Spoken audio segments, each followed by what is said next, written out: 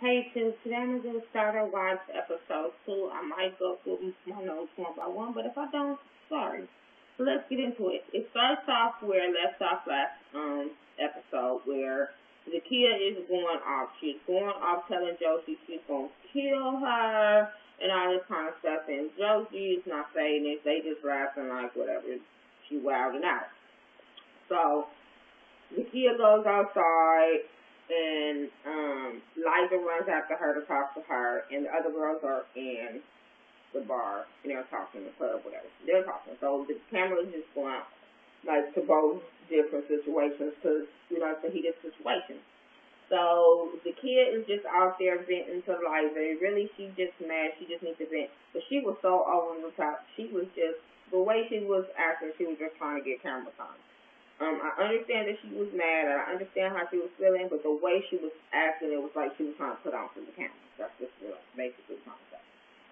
Monica and them, they in there, and they're really, it's not even basically Monica, because Monica's like, this is about money, this is not about personal stuff, but Josie is just really trying to egg the situation on. I'm not feeling Josie. I think she's a shit starter, period. I'm just not here for her. So anyway, they are talking, and Tashira had mentioned that she was losing her house. So everybody was like, I didn't even know, and so the conversation kind of switched because she started crying, and she was just like, I'm not here for this drama. I'm going through too much shit in my personal life to deal with drama. I thought we were supposed to be a sisterhood, and y'all fight. So I understood what I like Tashira. I really like Tashira. I feel sad for Tashira through this episode. But yeah, Josie though. Anyway, but yeah, I really like it. She just wants these women to do positive things and stuff like that. So, she was telling that, Cheryl that she likes her, and off jump she really likes her, and she will want to get to talk to her. So, that was that. Then Monica and Josie and Liza, they meet up, and, they talk about what happened. Monica and Josie was acting like two little ass girls, laughing and kikiing about Zakia. I was not feeling that whatsoever. Liza wasn't feeling that. Liza just was like, it's stupid. You guys just talk, like, come on. I just wasn't. And then anyway, Liza tells Monica that she wants her to go to yoga. Monica's feeling some kind of way. She like, damn, dude, we gotta sweat to be able to talk this out like this. What? But I understand where Liza's kind of comes from. Liza's kind of like the peacemaker. She don't want to see these women argue either. She's the peacemaker in this episode.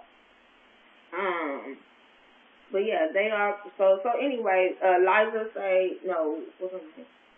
Josie say she ain't coming, but Monica, she talks to her and say she's coming along with. The kid act like a grown up, she cool. So anyway, the next scene is with the kid, Liza, and Tashira. They'll meet up, and Tashira just goes in on the kid like, what happened? What made you act like that? And so the kid gave her little sad story about her family dying, and which it's a sad story, but she just gave an excuse of why she acted like that. So Cheryl was just like, I'm not here for that. I'm not with that shit. Whatever. So Liza invites Zakia to yoga. Zakia like, okay, she's not really feeling the exercise shit either, but she'll go. So anyway, Zakia, Monica, and Liza, they go to yoga. They're exercising. They throwing shade at each other, exercising. Monica was like kind of over it.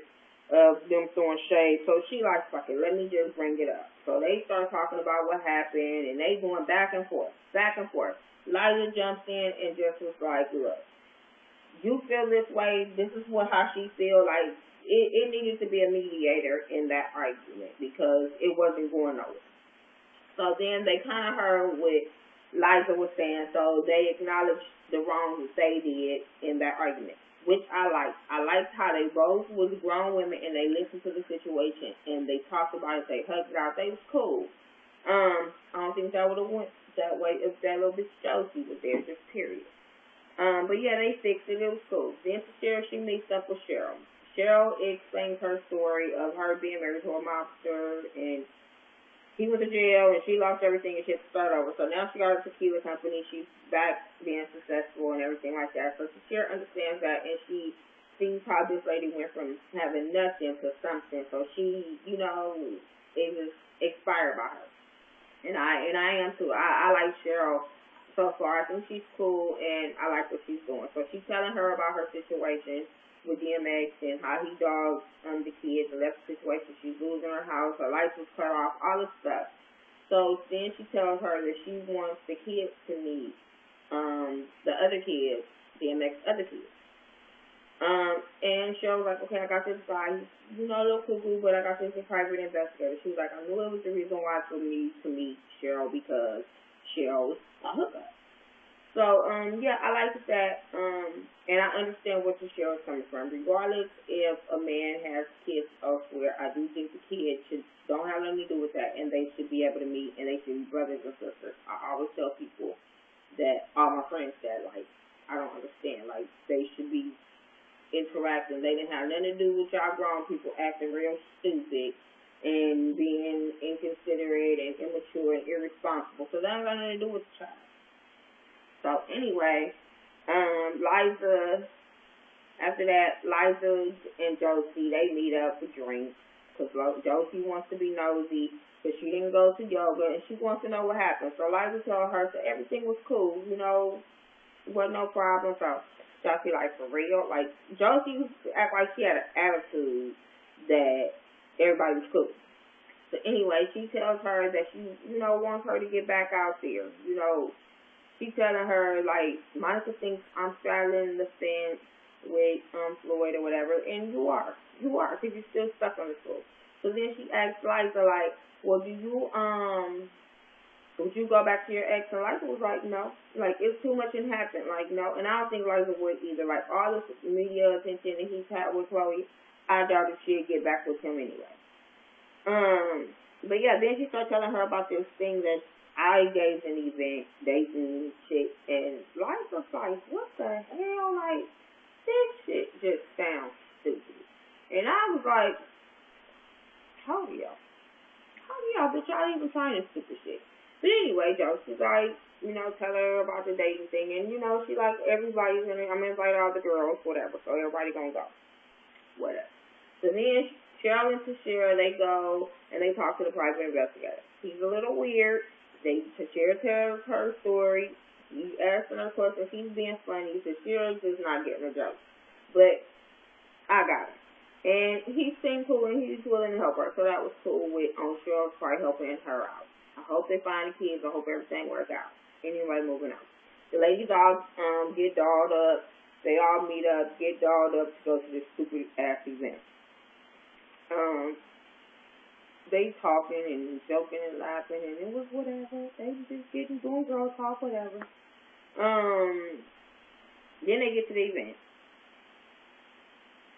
The men that was there, first of all, I wouldn't have been there. So it don't even matter, because even Liza was like, ain't nobody going to be here with serial rapists, killers, whatever. I just didn't get this whole event. But anyway, let's move on to the event. They go to the event. The people tell them there's no talking, there's no looking down in your drinks. You got to look at these people. Just look at them. Don't say nothing, just look at them. So, okay, whatever. So then, the only thing stuck out of me is this whole little dating event was Tashira saying, I've been through hell and back. They ain't ready for me. I'll sell out. Because I was like, yeah, you got all them kids, your crazy-ass ex-husband, your house going in. You about to lose your house, your life be getting cut off. He ain't ready for all that. He don't want all that. You don't want to give him all that. And then Monica being shady as shit. I don't like her. Anyway, I do remember the kid telling one boy, you look like my son. And I looked at him, I was like, yes, you do. Like, why are you here? Anyway, that was that. Then they tell all the ladies to pick a dude. Everybody say no. Monica, Liza, Cheryl, Tashira, all of them say no. Tashira did say the one African dude was cute. But, Then the kid say this one dude, Jamel, was attractive. She said she didn't want him, she just said he was attractive. So then Josie sees what Tashira broke down. So she chose Jamel, whatever the fuck his name is. Then so he had to choose which one. So then he chose Josie. I was just like, the shade. And Josie, this is just why I don't like you. You're very fucking immature. Like, if you don't like the kid, you just don't like it. But to do spiteful, shady shit, I just don't get it. Anyway, that was my review for Starter Watch episode 2. I hope I said that in the beginning of this was Starter Watch and not Sisterhood. I don't know. But anyway, it was a TLC show. They was kind of confusing me. I don't know. This show was Kumbaya and Sisterhood was Ratchet. I don't know. So they both on TLC Ratchet show. Anyway, like I said, Starter Watch episode 2 review. Make sure you rate, comment, subscribe, share my videos on everything. Facebook, Twitter, Tumblr, Google+, whatever. Follow me on Twitter at thaghettoview, THA.THE. Instagram me at MissNika69, MIDDNEKA69. Facebook me at thaghettoview. Talk to me and I'll talk back. All right, peace.